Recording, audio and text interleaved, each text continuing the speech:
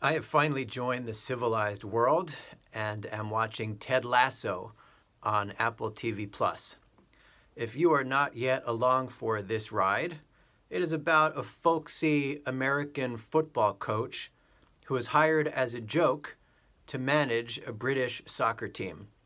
Except he does not know it's a joke and winds up doing an excellent job. He's not real, but I wish he was.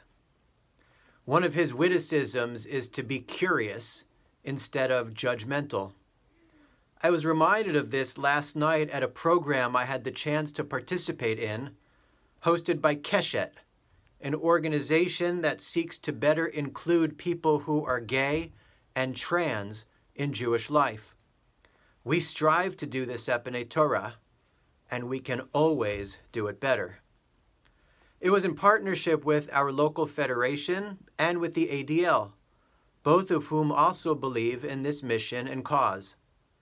And one slide the ADL shared that could have been said by Coach Lasso also rang true for me, and I hope it will for you too. Get to know people instead of judging them. Appreciate people for who they are and don't judge them based on their appearance. You may even find that they're not so different from you after all. As Genesis ends and Exodus begins, let's all remember and act on the values of understanding, inclusion, curiosity, respect, and dignity that are embedded in our approach to living in this God-given, diverse, and potential-filled world. Shabbat Shalom.